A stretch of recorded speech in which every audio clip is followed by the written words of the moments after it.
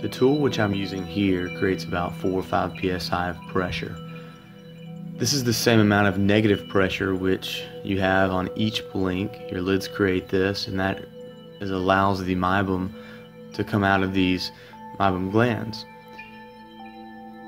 If there's no meibum that comes out with this tool, then I know that there's obviously some inspissation going on and the patient has an underlying issue there.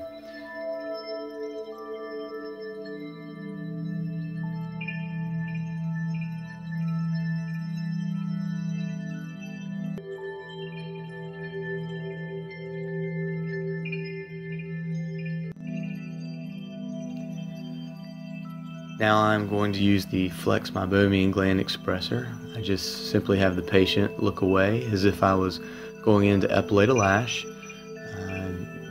Put the expressor on the inside of the lid and on the outside, just below about the base of the lash line, and just apply some gentle pressure. As you can see, the Meibomian glands express fairly easy with this pressure.